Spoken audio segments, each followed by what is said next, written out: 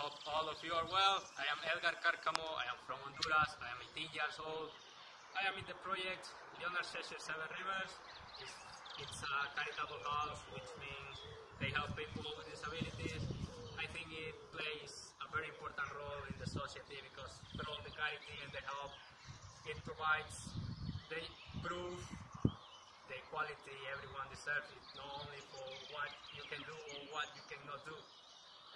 They are superhumans, they can do anything. This is one of those places where you realize everyone is worth the same. Nobody is more than anyone. Right now I am in my room. It's a small one, but I'm not the one who cares about having many things or many space in his room, and I'm not like that. I just need my bed and the TV, which by the way has helped me with my English, and that flag who motivates me every day I wake up. That flag is the first thing I see, and the important is I feel comfortable where I am. As you can see, I am in the room where the activities take place, but I couldn't record a video about our daily routines because I need a permission which I haven't got. So I can tell you what we do every day, every week. On Mondays, well, before to start to explain, I have to say every morning are the same. Crossword, card games, dominoes, chess, something like that. And sometimes, like today we play badminton, baseball, I love ball, bowling, something like that. Today we play outside.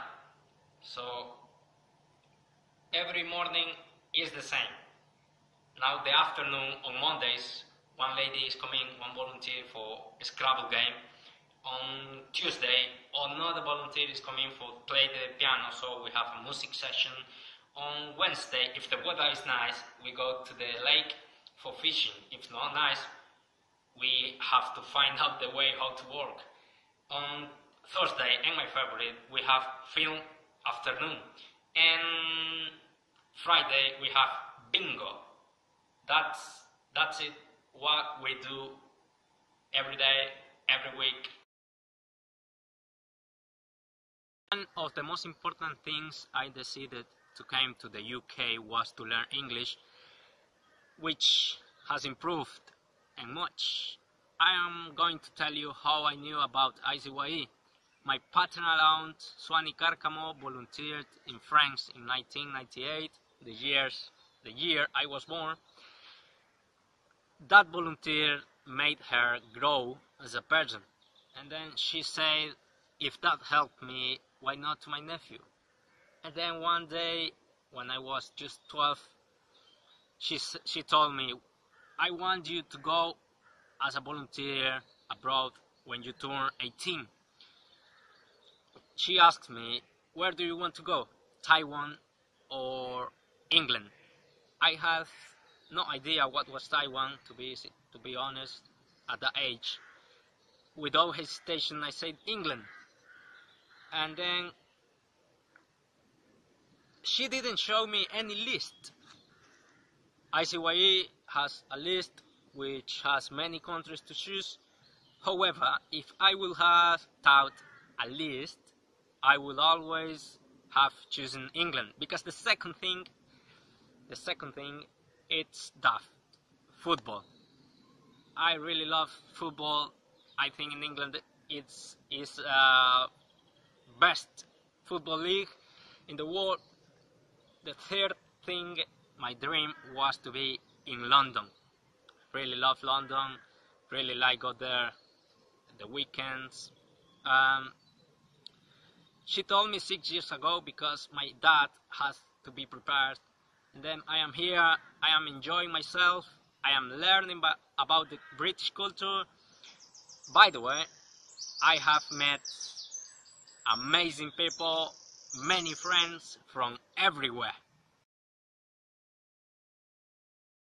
Before I came, I said, you have to enjoy everything, even if it's insignificant. Sometimes the activity managers plan trips, so I must say I really enjoy when we go outside with some of the residents, and that's what I like about my project. The challenge that I have had since I arrived, and more when I arrived, has been and continues to be to understand the residents in the aspect of the language, because each resident has their disability and that makes each one has a way of speaking that was almost impossible to me to understand. But now my English has improved and I can understand most of them.